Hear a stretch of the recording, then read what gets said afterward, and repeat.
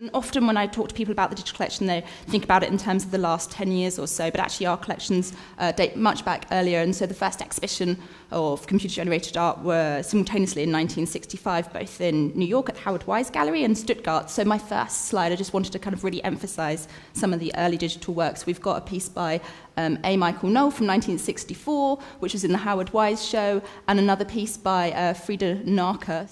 But the museum really started collecting prior to this exhibition, or seminar exhibition, Cybernetic Serendipity at the ICA in 1968.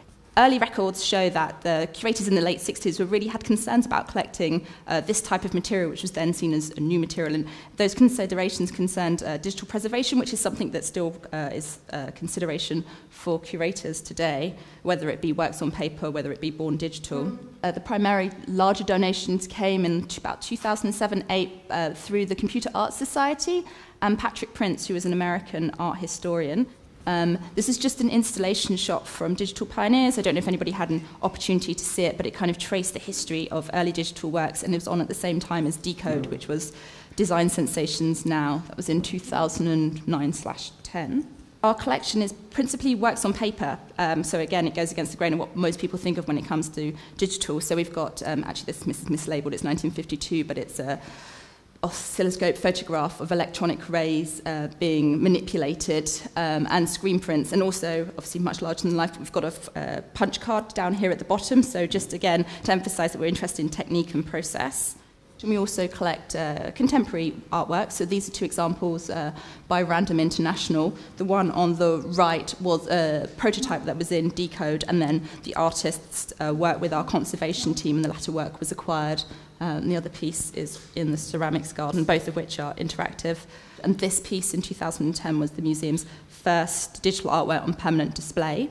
But it's not just through the collection that the museum engages with new technologies and creative or media creative artists. So I've just put up two slides as examples from our artists in residence. The one on the left is by Christian Kerrigan, who was the first digital designer in residence, and following his residency this work was acquired, Bloodlines.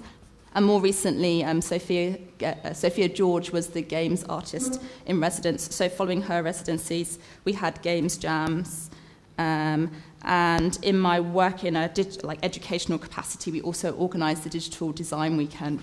I also organise workshops and courses.